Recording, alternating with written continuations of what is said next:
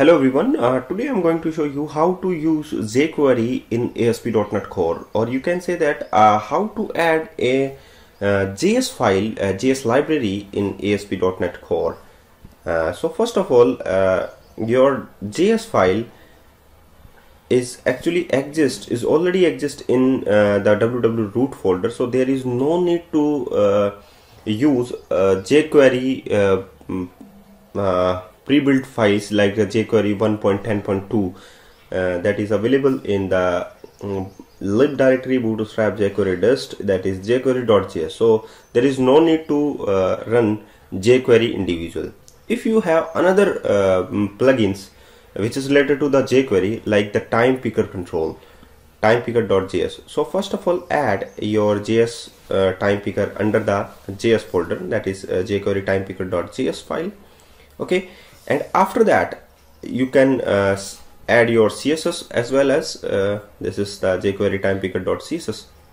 Okay, after add this file, you must to drag and drop this file just under the section of section script.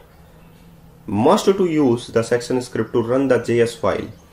After that, this and the code also add the reference of the file is under the section is section script, there is JS file, and the CSS file, that is the cascading style sheet file, is located anywhere in this page, that is CSS.html. Okay, that file is under the section document ready, and the basic example, that is input text ID is basic example dot time picker. To call time picker, disable time ranges is 1 to 4 am, I mean to 1 to 3:30 and 3:59.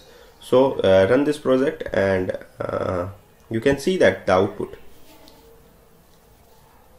and misplace the file. If you misplace the JS file, there is no output gathering from this. There is output successfully gathering, but if you notice that there is the section Control X and Control V.